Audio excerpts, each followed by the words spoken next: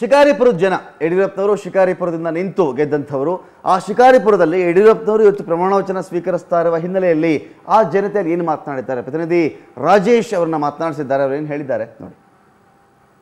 BS ಯಡಿಯೂರಪ್ಪನವರು 4ನೇ ಬಾರಿ ರಾಜ್ಯದ ಮುಖ್ಯಮಂತ್ರಿಯಾಗಿ ಈಗ ಪ್ರಮಾಣ ವಚನ ಸ್ವೀಕಾರ ಮಾಡ್ತಾ ಇದ್ದಾರೆ.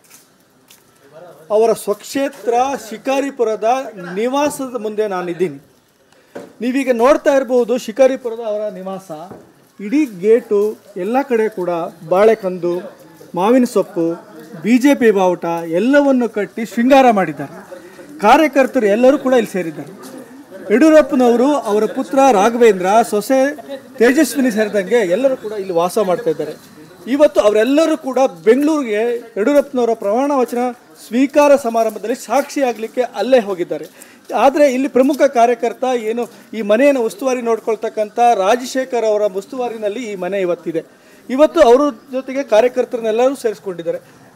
ರಾಜು ಅವರೇ, ಏನು ಕಾರ್ಯಕ್ರಮ ಹಮ್ಮಿಕೊಂಡಿದ್ದೀರಿ, ಏನು ಮಾಡ್ತಾ ಇದ್ದೀರಿ? ಇವತ್ತು ಯಡಿಯೂರಪ್ಪನವರು 4ನೇ ಬಾರಿ CM ಆಗಿ ಪ್ರಮಾಣ ವಚನ ಸ್ವೀಕಾರ ಮಾಡ್ತಿದ್ದಾರೆ.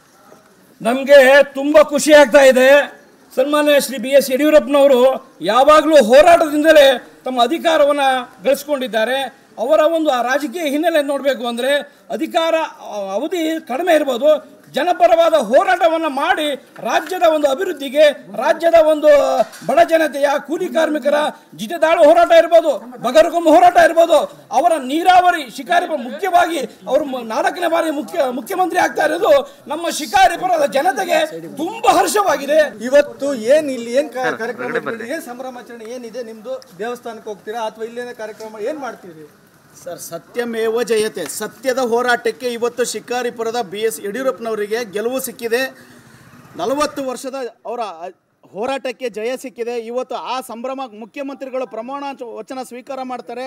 ಆ ಸಂಭ್ರಮವನ್ನು ಶಿಕಾರಿಪುರದಲ್ಲಿ ನಮ್ಮೆಲ್ಲ ಸಹಸ್ರ ಕಾರ್ಯಕರ್ತರ ಜೊತೆಗೆ ಹುಚ್ಚರಾಯ ಸ್ವಾಮಿ ದೇವಸ್ಥಾನಕ್ಕೆ ಹೋಗಿ ಅರ್ಚನೆ ಮಾಡಿಸಿ ಅವರ ಹೆಸರಲ್ಲಿ ಮುಂದೆ ಬರೋ ದಿನದಲ್ಲಿ ಒಳ್ಳೆಯದಾಗಲಿ, ಅವ್ರಿಗೆ ಯಾವುದೇ ಆಪತ್ತುಗಳು ಬರಬಾರ್ದು ಅಂತೇಳಿ ನಮ್ಮ ಕಾರ್ಯಕರ್ತರು ಅಭಿನಂದನೆಗಳನ್ನು ಸಲ್ಲಿಸಲಿಕ್ಕೆ, ಅವರಿಗೆ ಗೌರವ ಸಮರ್ಪಣೆ ಮಾಡಲಿಕ್ಕೆ ಹೋಗ್ತಾ ಇದ್ದೀವಿ.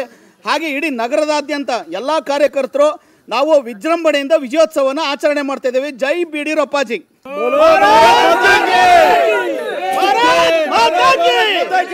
ಯಡಿಯೂರಪ್ಪನವರಿಗೆ, ಮುಖ್ಯಮಂತ್ರಿ BS ಯಡಿಯೂರಪ್ಪನವರಿಗೆ,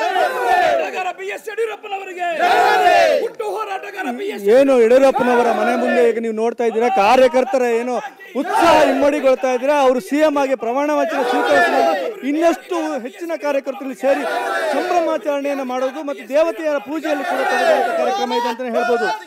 ಶಿಕಾರಿಪುರದ ಯಡಿಯೂರಪ್ಪನವರ ನಿವಾಸದಿಂದ ಕ್ಯಾಮ್ರಾಮನ್ ಅತೀಕ್ ಜೊತೆ ರಾಜೇಶ್ ಕುಮಾರ್, ಸುವರ್ಣ ನ್ಯೂಸ್.